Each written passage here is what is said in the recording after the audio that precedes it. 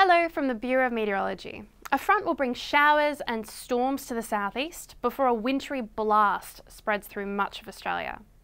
A strong cold front is currently moving through South Australia. Winds have picked up ahead of the change, with Cape Willoughby gusting to 85 kilometres an hour earlier this morning. Fresh south to southwesterly winds are likely near and behind the change, with storms and small hail a risk. A band of showers and storms will move over the rest of southeast and South Australia today, extending into Tasmania, Victoria and New South Wales through today and tomorrow. Melbourne could see its wettest day since December last year, with 10 to 30 millimetres possible, the bulk of the rain falling in the early hours of tomorrow morning.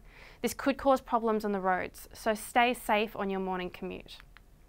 The rain will clear from the west, moving into eastern parts of Victoria and New South Wales with snow possible to 1,000 metres over alpine areas. Back to Friday morning, let's look at temperatures behind the change.